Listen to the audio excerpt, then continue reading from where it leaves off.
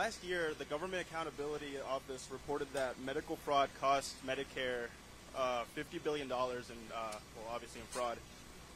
And even though I think Medicare is a good plan, or your Medicare for All plan is a good plan, it's a necessary one, how will you in your Medicare for All plan tackle the problem of fraud, and how will you address it? Well, fraud is an issue right now, but I think when we change the nature of our system, let me ask you a question, everybody. And I want you to think about it for a second to answer this gentleman's question. What is the function of the healthcare system today? That's right. All right. The function of the healthcare system today is for the health industry, for the insurance companies to make as much money as they can, for the drug companies to make as much money as they can.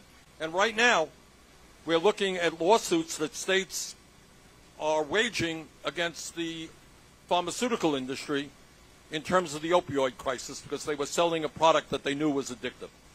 And we've seen time after time the pharmaceutical industry involved in collusion and in price fixing. So when you have a system that is motivated by greed and profiteering, that's what you're going to have. When you have a system which is nonprofit, whose function is to provide health care to all, I think the level of fraud will go significantly down, and we're going to monitor that very, very carefully. Thank you for your question.